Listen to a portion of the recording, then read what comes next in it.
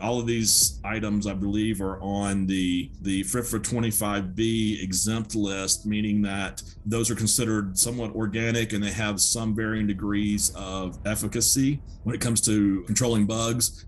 Here's the things that I thought were a little confusing. The relative humidity, they want the humidity to be between 50 and 60%. I'm guessing that's when you spray it. I don't know if it's after you spray it, but if you're spraying outdoor, you can't control the outside humidity.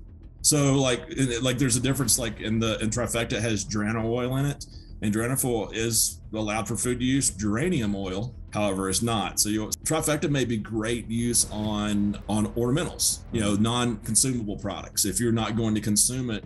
Oh yeah, here's something I found kind of interesting. The pH is very caustic. So this has a really high pH to it, which I found kind of interesting. I know our product is 6.8 to 7.2, so we're right there the same with water. Have you ever heard of Trifecta? Well, you're here with Mark Bowell and Holt Crowley on Perfect Gardens TV. Please remember to like, share, and subscribe.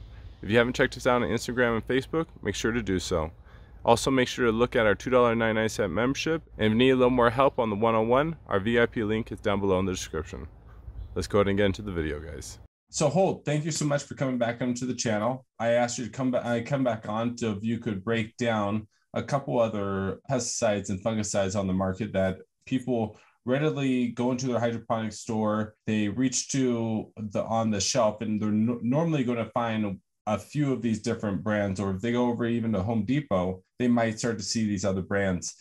Today, we're going to cover Trifecta, correct? Yes, Trifecta is the one we'll talk about for now. And I can start anytime you're ready. Sure. Yeah, okay. Please. Okay, so let's look at, so what I pulled up here on the screen I'm sharing this is straight from the Trifecta website. So something I try to do when you ask me to do these reviews, I read their website, see everything on there, look for strengths, weaknesses, everything, just to kind of give an overall view for your customer base, or for your viewer base, I guess, to understand a little deeper dive. So with Trifecta on the ingredient, this is a comparison chart they put up against what they, I guess, are thinking are their top competitors: Trifecta, Mammoth, Green Cleaner, and Lost Coast Plant Therapy. And I believe we did a Lost Coast Plant Therapy review a while back. So from an ingredient standpoint, thyme oil, peppermint oil, garlic oil, clove oil, rosemary oil, geranium oil, citric acid, corn oil, isopropyl alcohol, soybean oil, and nanotechnology. And they claim that because with their mixture, that it doesn't need a wetting agent or a surfactant type property to help things evenly spread more. That's sort of, it seems to be that's part of their claim on their website. The nanotechnology part is the only other company I've heard that does the nano part is the Pure Crop One product that has corn oil and I think soybean oil and something else in it, that they say they nanoparticle oil to make it smaller. You're still dealing with oil, so it kind of has the same thing. Now this one with Trifecta, I'm familiar with thyme oil and all these different oils, and they have different components. Things like peppermint oil or geranium oil, those types are deterrents. So people may have heard of DEET with mosquito sprays that they buy Deep Woods Off or something that has DEET in it as a repellent. So these are natural repellent oils. The idea is the vapors they put off tend to repel bugs from coming. The thyme oil has different components. Rosemary has some different components. But essentially, you're looking at an oil-based product, even if it's nanoparticleized. Again, with oils, they tend to, the idea with the oils are for a holistic standpoint, they're suffocants. And the idea behind that is to coat and suffocate the bug. May have some things that deter the bug. I know they have a claim on their site about thyme oil being basically a disruptor to the plant's eating habits or the reproductive systems and things like that. They make it where it doesn't want to eat. Citric acid, we know, is also another one of the competitor products we have. So when I see Trifecta, in some ways in my head, it's like they took three different products, that being the tri part, and threw them all together to come up with something. All of these items, I believe, are on the FRIFRA 25B exempt list, meaning that those are considered somewhat organic and they have some varying degrees of efficacy when it comes to controlling bugs. But then again, they're also an oil. And so my concerns, I think we've had this discussion before, my concerns with the oils is always that, one, oils tend to clog the stomata so that you're hurting the gas exchange for the plant to breathe in CO2 and breathe out oxygen. So it can slow that down. and they all work to varying degrees. Now, the other consideration with oils is that they're going to soak into the plant, and then they're going to leave something behind. And going back to something I've said in the past about what I call my spray and pray issue is a lot of oil type products, you're going to spray and then you're going to pray and hope that it covered it, or you might rotate. I know people who will buy 2 or 3 products and rotate them through because they're not sure if it was effective or not. So they'll have to spray again. Now with this particular product, I'll tell you what, let me switch to another screen here and I'll show you something. I'll show you another one. Okay, so this is going to be their usage chart. And I'll give them great credit. Their website looks nice. It looks pretty, somewhat informative, but this will tell you, with the different bug applications, they're not maybe as bug agnostic, or they want to make you think of the top bug issues that you might have when you apply it. And even they could talk about down here, botrytis and powdery mildew and downy mildew, to use it on that. Now, something that I found confusing a little bit from a usage standpoint, they'll say cuttings, rooted clones, vegetable cycle, and flower cycle of times to use it. But some things that were kind of I'm not really sure how the grower is going to control this. Maybe on indoor world, they can control it, but in the plant world, it's hard to control your environment. So what they're saying is with most elements, an ounce in a gallon once a week that you spray this on. And then they talk about a mild infestation and then severe infestation. So there's no real descriptive of what's a mild to severe. I mean, I can show you pictures of what I consider severe and what I consider mild. And I don't know if a mild infestation in their world just happens to mean if there's bugs, that's a mild infestation. If the bugs are everywhere, that's a severe. I'm not really sure what they're talking about there. But from usage rates, now, if you don't have any problems, I guess that's preventative. You're spraying 1 ounce a week. That's kind of self-explanatory. And it would be great if that works for all these different bugs, because it seems to be 1 ounce per gallon per week seems to be their typical routine. Right there, they actually have some contradicting information, right? If you scroll down a little bit. Okay, tell me where you're seeing it. Right there, it says general preventative application. It says right a here. 1/2 ounce per gallon for cuttings, clones. Oh, I guess it goes up to 1/2 ounce to 1 ounce, and then like they say down here, preventative. Yeah, I guess the concern would be that the rooted clones and the cuttings may be more sensitive because their plants aren't as hardy at that stage. I'm not really sure what their mentality behind that was, other than just to get you using one product through the whole cycle, which, is a typical advertising thing that you want someone to always use your product. Now, what I found interesting was, so if it's a mild infestation, then you're doubling the dose and you're applying it every 3 days to try to get it under control. So I kind of understand that if you have bugs, you're trying to get them under control, but still you're doubling the dose on that stage. The severe infestation, now you're doubling it again. So you're going to 4 ounces per gallon every 24 to 48 hours, up to 5 applications. That can get quite costly. I know sometimes it's not always the cost, it's the results that we're looking for, but when I looked at their pricing, and we can go to their pricing here in a second, but it was a lot. Just, I think it was like $35 or something in that range for 4 ounces. And so if you have a severe infestation, you have to pay $35 just for 1 gallon of sprays that may or may not be enough to cover your grow, depending on how many plants you have and how big it is. That's extreme concern just from a pocketbook standpoint. So it seems to be consistent across the thing with severe infestation. They're going 3 or 4 ounces. So let's just say it's 4 ounces. That can get quite costly in the pocketbook. I know that they're by the gallon, it's above $400 a gallon at least. And I think a pint was almost $100. So that's not, a pint about $100 is going to get you, that's 16 ounces. So that might get 4 gallons worth of spray. That can be quite costly, especially for an oil that I'm fairly confident we could take this into a lab and we could, get all the oils that are in it, just like it says what's in it, and we could make it a lot cheaper than what they're offering out there. But here's the things that I thought were a little confusing. The relative humidity, they want the humidity to be between 50 and 60%. I'm guessing that's when you spray it. I don't know if it's after you spray it, but if you're spraying outdoor or in your vegetable garden or anything, you can't control the outside humidity. It'd be nice if we could control the weather like that, but we can't do that. Inside, some people may be able to get the humidity down, but if you're growing canna plants, you want a higher relative humidity than that anyway. Then the other things that were, they wanted to keep your temperature below 70 degrees until it's under control. Well, that seems a little unrealistic in the outside world and in the grow world, because, you know, when you have grow lights on, it's really hard to keep your temperature that low. So I'm not really sure what their reasoning was behind this. I'm not really sure why they wanted to keep the temperatures in those ranges. Do you have any thoughts on that, Mark?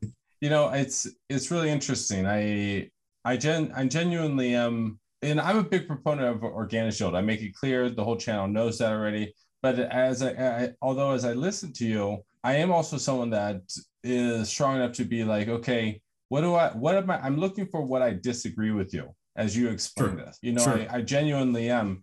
And I'm also just trying to take a bigger, like what are my pet peeves when I go through pesticides and fungicides? And I'm talking about specifically for herb plants or essential oil plants. I'm trying to get those oils to as a consumable or an extract, and they become concentrates. And I don't like using oil-based products because whether it's nanosized or not, they fuse to the other oils. They stay behind, you know, and they have their own boiling points. Until someone can prove to me that my own experiences around boiling points and temperatures and how to separate them through distillation processes, and until someone can explain to me why that science doesn't work, I'm still not going to be a big, you know, until that science can say, Mark, you know, this won't mix because of this reason and blah, blah, even though it's an oil and whatever. Until someone can actually explain that to me, I'm always going to be a proponent of not using oils for essential oil when I'm trying to get essential oils off the plant.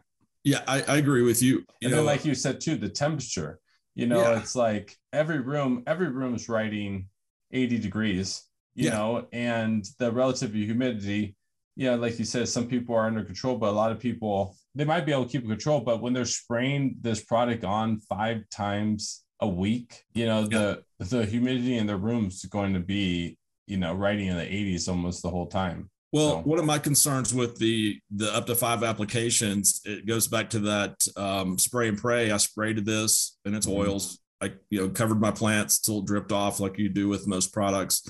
And then I got to spray it again. And then how much oil am I building up? To me, with oils don't remediate that fast. They're not an aqueous solution. They don't mix. You know, oil, everybody knows oil and water doesn't mix. So you've got a water supply issue. It might be getting to that. And I'm not really sure. There was a lot of detail on how safe this was around beneficials. If you're someone who releases ladybugs or predator wasp or predator mites, I'm not really sure about the safety of having this around those or right afterwards, either or. So that's a particular question. The other little thing I went to was, and guys, let me open it up real fast. Here it is. Application. Here it is. The safety. Let me open the safety thing. So safety data sheet. I'm sorry, Mark, I interrupted you. No, it's okay. I was just saying, guys, as you go out there and you're looking for different type of pesticides, fungicides, this part of the sector of the industry isn't well documented. You know, there's a lot of marketing on why you should buy it. But even though Holt owns his own pesticide fungicide company, I think it's incredibly important to do what he's doing. Of course, you know, I've had on the other videos, it's like, well, it looks like a sales pitch. Guys, listen, we're pulling up their own materials safety and data sheet. You know, we're going to their website and taking what they're telling you to do, and we're just explaining it from our own perspective. We're not reading it differently. We're reading what they're telling you to do. We're just giving you a different perspective to the situation and saying, hey, can you see it from this perspective? Do you agree? If you don't agree, it's okay. Keep purchasing the product. Although, like I said, there's not a lot of people that are making the actual efforts to go through the systematic process of, you know, is there anything that's what they're telling you to do that's conflicting? What does the material data sheet says? What else happens, you know, beyond just this? And yeah, so I just want to share that. Hope, please continue. Sure. No worries. And yeah, this is not to, I never want to necessarily put down any other product. Obviously, because I own one, I think mine is the best, and I wouldn't be selling it or behind it if I didn't. But these are other products, and maybe they have their place. And I can totally respect what these guys went through, because they said, hey, let's try to come up with something, and let's try this, try that. And they came up probably with their own secret sauce in their garage or something in the beginning, especially because it's oils, or maybe they have more science behind it that they did, which is fine. trying to come up with something better. And the oils are considered, most of them are considered on the organic space. So I respect that. I get that. It's just, I have nothing against the products or the people behind them. It's just the substance are oils. And I'm just not an oil proponent of using oils on plants. I believe in the oils from the plants to be used. But if I'm growing a certain plant, the only oils I want to be in that or come from that are germane to that plant that they create their own. So this is the safety data sheet. And as I said right here, you can see this, the FIFRA 25B exempt insecticide, fungicide. And I highly encourage everyone to look that up. It's an EPA thing on our website. I think we have it somewhere where you can actually look at the whole page, and it has a list of all the oils that are out there or substances out there that have been deemed to be organic in nature, but organic's not always safe. If you really get down to it, there's some organic substances you wouldn't want to ingest or get on you, but they can seem to be organic. Pardon? For us? Oh, sorry. Will you pull it up for us? I'll pull up the sheet. Mm-hmm. So now you can see it says U.S. Environmental Protection Agency. Mm-hmm. Okay, so this is called active ingredients eligible for minimal risk pesticides, and so essentially. And this, you can download this from our website. You can also go to the EPA website. So essentially anything on this list, and there's a long list. You see cedarwood oils, has specification for some for non-food use, some is allowed for food use, and go through here and you can see, it has all these, even citric acid that we're familiar with and a couple other products is in there. It's a fermentation product. But it has, there's even dried blood. Imagine that. So maybe if you cut your finger and it gets on the plant, it's okay. I don't know. Sodium lauryl sulfate or lauryl sulfate that we're familiar with, that's in some other products too, is an emulsifier. So this has a list of all of these. Well, that's just this is probably the end of the list is zinc. So this is, if you take one or more of these and create a product, you can go straight to market. You do not have to, you get to claim the exemption of this EPA minimum risk exemption. That's why you'll see the FIFRA 25B is what everybody calls it by. And you're able to create a marketing product. The EPA doesn't sign off on it. They don't regulate it. It's not really controlled by them. It's just under this little exemption. I have a feeling that the EPA wishes they'd never done this, but because now that's sometimes you'll see this so many products coming to market, and if it says FIFRA 25B, that means they just said, hey, let's throw this together and put it out there. Doesn't mean they're not have some effect to some degree.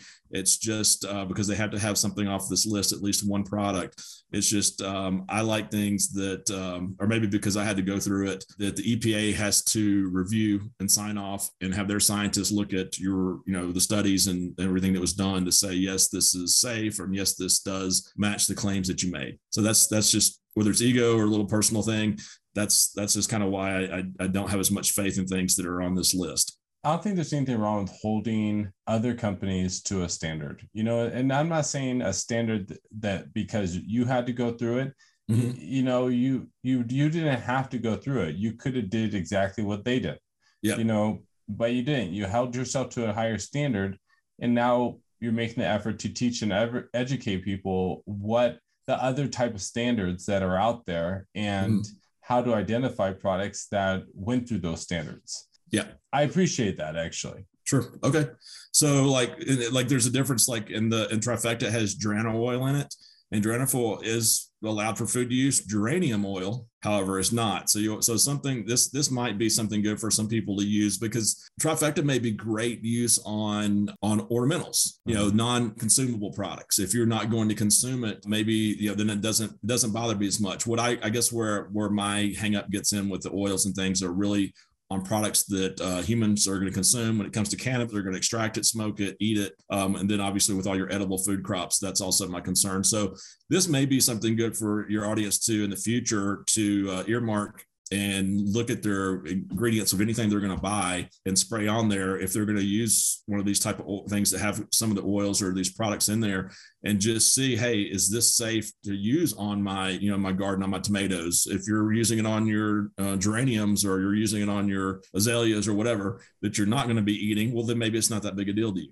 But if it's something that you will be consuming, I just think it's good to always double check and look at this. So that food, non-food use is kind of interesting. All right, let me go back to what I'll do. So I'm going to go back to So this is Trifecta Crop Control, and you can see where they're headquartered, or where this was at the time, and they've updated it since 2016. So it must have been out, or they've been working on it for a while.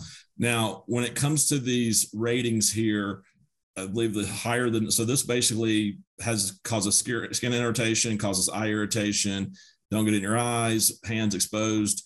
This is some of the precautionary statements. So when it's a 4, I believe the higher the number, the better. The lower the number becomes a little bit more of an issue. So so right here at the top, it'll tell you it's an irritant to skin and to eyes. So you don't want to get this on your skin, and you don't obviously want to get it in your eyes, but most things you're not going to spray in your eyes. But getting on your skin can kind of be somewhat of a concern, because you tend to, things that spray, you tend to get in your skin, and I always look for things that are skin safe. And if it's dangerous on your skin, I always worry about, well, is it safe on the plant? But apparently this is. So this kind of goes in through the chemical blend and it's all these minimal risk ingredients that we just showed on the last screen from the list that the government puts out. So this kind of has weight by percentages, and it tells you, this has. Now, their soap is proprietary. I don't know what type they're considering soap, because they call it proprietary, but everything else has a chemical number that you can look up that's considered, even other oils are considered, there's a chemical registry number that ties to with. So it has a flash point. I'm trying to think, there was something else in here that I thought, here it is. Mild skin irritant, eye irritant, inhalation, it tells all these different things that you always want to check this before you use something, not after you use something and you drink it or get it in your eyes or whatever, because then it's like a little bit late. So it's always good to always encourage people to read all this before. Oh yeah, here was something I found kind of interesting. The pH is very caustic, and acidic is below 7, and caustic is above 7, like a pH. So this has a really high pH to it, which I found kind of interesting. I know our product is 6.8 to 7.2, so we're right there the same with water. So I always look at to see what the competitors where their pH is, and this has a really high pH.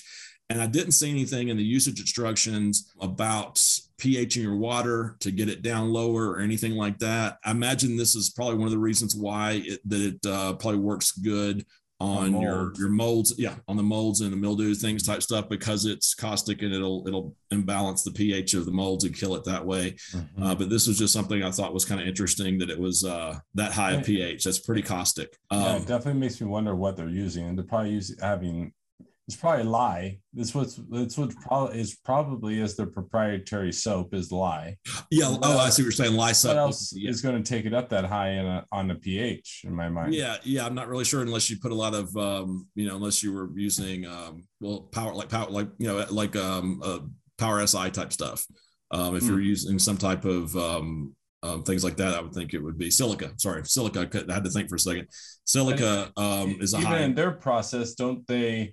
When they're processing silicon to silica, they're also using lye as well, aren't they, in their process? I think it depends on the company, but yeah, I think there's something like that. So anyway, has the routes of exposure, just tells you a little bit about carcinogenic. None of the components they think are carcinogenic, which is good to hear. So anyway, this is just something I was going through the SDS that I thought was something interesting to that you should always read. Anything you're going to spray on something that you're going to consume or smoke or be around, or that really, I guess I would think any plant you're going to be around, or that your animal could be around, or that your kids could be around in the backyard or something like that. You really want to read all this and just go, what are the precautions? Because I've read things on certain products that may be very effective for their usage, but you need to sequester your animals or have your kids not play in the backyard for a day or something like that, just because you don't want to get exposure to it, because it can cause damage. So anyway, let me stop the share here, and I will.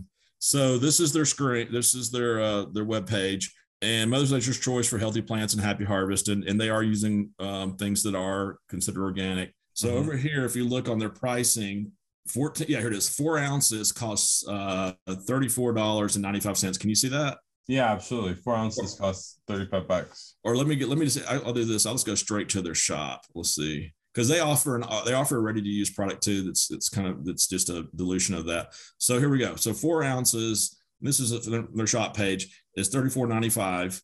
No, it's $35. If you have a severe problem, that's $35 a shot, and that's only for a gallon. Yeah. And if it takes you a mean, couple of gallons to spray something, it's going to get kind of expensive. So there's 16 ounce, which is, that's basically what we call a pint.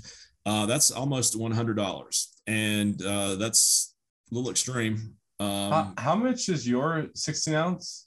Oh, the organic 16 Shield? ounce now, I believe is $35 for 16 ounces, something like that. Wow. So we've really gotten it down. We upscaled the production so that we can get the price lower for everybody. So even though we feel like we have a superior product, we know we need to be at a competitive price with everyone else, just because they're all kind of painted with the same brush. But so like a 32 ounce, which is $150, which is just 2 pints. And then they're a gallon, because obviously, on the scale, the bigger you get, the usually less expensive, but they're $419, they're $420 basically a gallon. And that's, this is MSRP. So there might be places that offer discounts, but still that's quite a bit when you maybe using 4 ounces a gallon of spray. So it's only going to get you so far, even at that size. And then I believe their largest one is a 2.5, which is basically $1,000. And I know the home gardener usually doesn't want to spend that much on something that's not going to last that long. They do say some things on the site about, on the product info side. Let me click on this. Let's see. So we looked at the comparison chart. We looked at the safety data sheet. And I believe on this one, yeah, they just had some good stories in here. Like I said, I do like their website. They did a nice job laying it out. That's marketing. It's if you're buying marketing, then that's why I think sometimes people go with products that they go, oh, this looks like good marketing and this sounds good. I think I understand where they're going with this. And then they just buy it. They don't really dig in. But that's kind of what it kind of occurs here to some extent. Now, can you still see my screen here? Absolutely. Okay, I just want to make sure. So the application guidelines, we already kind of went through some of that. It was just, it looks like it doesn't take much because they're saying a 1/2 ounce a gallon. But then this must be, for prevention that you don't have any bugs. So if you don't have any bugs, then obviously it's not much of an issue, and you can use low dosage and just saying I'm trying to keep everything at bay. But they do kind of do the same thing, drip or foliar spray, and with different stuff. So this is kind of just their online website, or the one I showed earlier, because I did the download printable version. Mm-hmm. But I don't know. Do you have any questions about anything that comes to mind on this? I mean, it's a nice website. It's expensive product, especially for an oil. I know it's a combination of oils, and maybe some of those oils are more expensive to obtain. But at the end of the day, you're using an oil, and it's going to cost you, on the high side, if you only buy by the 4 ounce, $35 a gallon. And I don't know how far a gallon's going to get you if you have a large garden. I don't really have any questions. You kind of provided and showed me what's on their website, and you walked through what's on their website for me. Mm-hmm. And now I'm able to kind of just digest that information and what I kind of already know and what I like and dislike. For me, this is just a similar product like many other products on the market. It just seems like they have more of what else is in the other products. I kind of call it the kitchen sink product, just because if you look at the list of the ingredients, you're like, wow, they threw everything at it. Or I used to think, like, again, I think I said it earlier, because of the name is Trifecta, that they used, what's in 3 different products and threw them in one. Mm-hmm. Type of modality or methodology or something like that. So that's just what it occurs like to me. But again, I've heard people who really like it. Like there's this, I've heard people say these great things. They've got testimonials in here that it worked good for whoever it was. So does it work? It must work to some extent, but is it an oil? And we all kind of are starting to learn about how oils will slow the plant down. They'll clog the stomata so they don't breathe as well. Until they eventually go away. But the oils also are going to soak in your plant. So just be aware that if you use an oil-based product, you're going to have to give it some time of not spraying in order for that oil to work its way through the plant and not, to have a pure plant of whatever you're extracting from. If you were growing herb gardens, I would never use this on an herb garden. It's got clove oil and all these other oils in it, but that's going to kind of mess up my, my herbs, because if I was doing herbs for extraction or herbs for the oils out of them, then, that's kind of defeats the purpose. I also just think about my dog in general. It's like, I'm not down there on my nose sniffing before I pee, right? And we've all seen when something irritates the dog's eyes, he comes up with the paw and he's like this, and and a lot of times we don't even think about what's going on with the eye, hit the dog. We're just thinking he's scratching his eye, but he's probably sniffed something that's irritating his eyes. Probably so. Dogs will go out and eat grass because it helps their digestive system. When I used to have a cannabis garden in the vegetative room, my cat would go in there and chew on the leaves. I think it helped her somehow because she was an indoor cat and she didn't get the grass outside for her stomach or whatever. So, animals that go and chew on vegetation just for whatever reason, I think there's a safety issue there that people forget. Children playing around in areas, if children get in your garden and you don't want to get this on their skin, that type of stuff too is always a concern. Absolutely. So I think people just don't think about it as much, and hopefully through your channel, people will start thinking a little bit more about, they may think about what they buy, but they don't think about what goes into what they buy.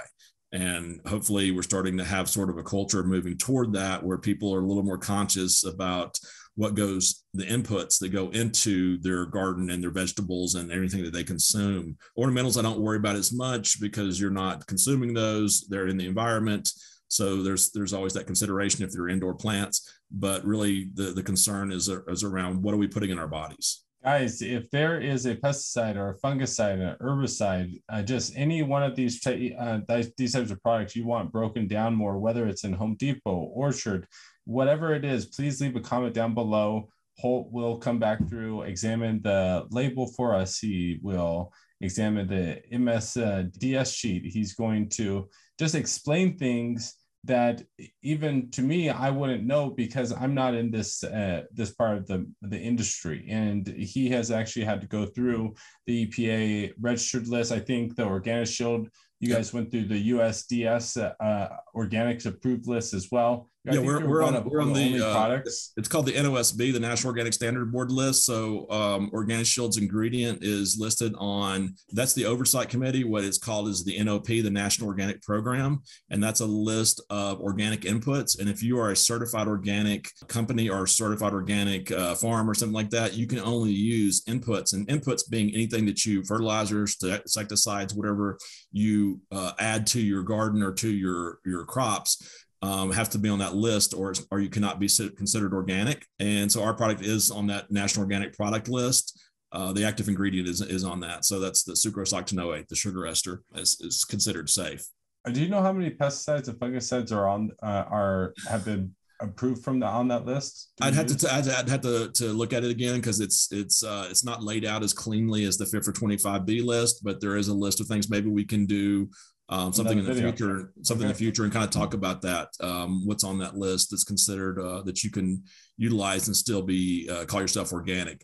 I mean, for the home gardener, they're not as worried about, they're not going, oh, I have to be so strict, because they don't have to worry about that label going to the market or being scrutinized or anything like that. The cannabis space and the commercial cannabis space, they have to worry about certain things because everything goes to that bottleneck of testing to make sure there's no residues of anything left over in the plant. So that's kind of why most of the oils you'll see will say don't use it the last 4 weeks of flower, because they know it'll show up on a test. And it takes that long to work itself out. Oh, thank you so much. Sure. Guys. Discount code is in the description below. Go and check it out on Perfect Gardens or on dropsofbalance.com. This product, Organic Shield, is available on both sites. Please remember to like, share, and subscribe. Have a great grow, everyone.